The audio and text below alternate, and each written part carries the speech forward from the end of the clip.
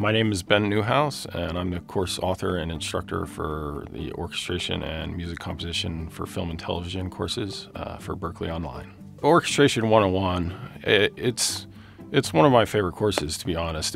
What it does is it goes through the orchestra and all the orchestral instruments, talks about what they're good at, simple things, what their ranges are, how to write down the parts for the actual players. Also, what musical ideas that given instrument is good at.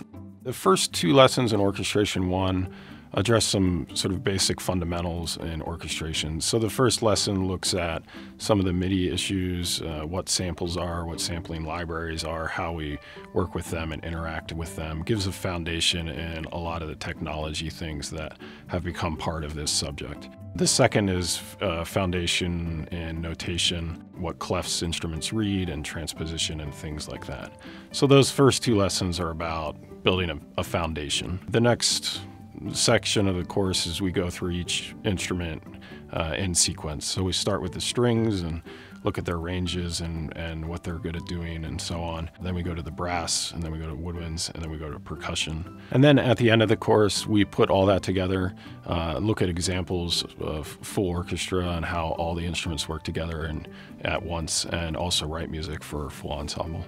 This course is for anyone who wants to learn how to write music for orchestra. There have been people who are violinists who want to then write for full orchestra. There have been people who are rock guitarists who are in a touring band and things like that. By the end of the course, you'll be able to write music for full orchestra, and that means both making a score that is a full score you can give to a conductor, and then the parts to all the players, and they can play it in a live performance or a recording session. And also make a mock-up using samples, so you have an end product that you can actually make in your home studio that sounds like an orchestra. You can use that for a variety of purposes. If you're going in the direction of film and television, you can use that as demos. You can even use that as an end product for smaller budget projects. And you can use that as a demo for concert music as well if you're talking to conductors and orchestras about playing your music.